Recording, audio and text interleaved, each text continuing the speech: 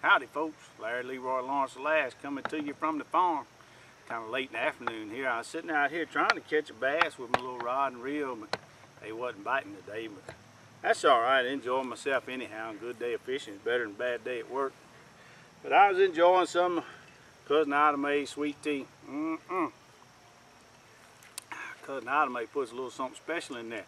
I believe it come from her great granddaddy's recipe. God rest his soul. He's been gone a good while now, but we sure do appreciate his recipe. But having some of her sweet tea made me think about the family reunion we got coming up here pretty soon. And boy, we put on a good one now. We're known for all 5, 6, 7, 8 counties around. They all know about our family reunion. We have it over there at Uncle Joe's place. He's Uncle Joe. You remember Uncle Joe? He's afraid to cut the cake. But anyway. He's got a nice little pasture there with a pavilion out in the middle, plenty of parking and plenty of room for everybody. And man, we got some of the best food. Oh my word, we got the best cooks in the country in our family. And door prizes, we got some fine door prizes and everything. I believe the year before last, Cousin Eddie Earl, he donated one of his prize bulls for a door prize. And anyhow, word done got out, and everybody knows that, you know, we have a sure enough good one. And that's kind of what I wanted to talk about today. It's caused some problems. We got people coming to our reunion that we don't believe is part of the family.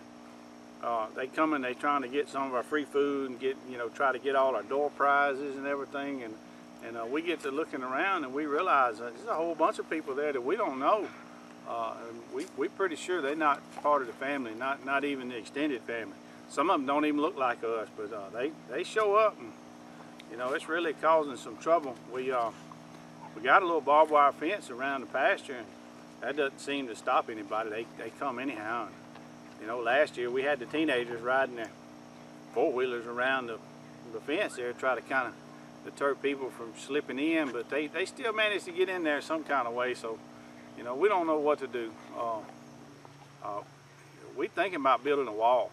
That's all we know to do is just build a wall, try to keep these people out. But you know, that's caused some problems in the families. You know, half the family said, no, just let them come on in. You know, they might be hungry or something. And the other half saying, no, they're not part of the family. They shouldn't be here. They shouldn't, you know, get in here and get our free door prizes and eat all our good food and everything.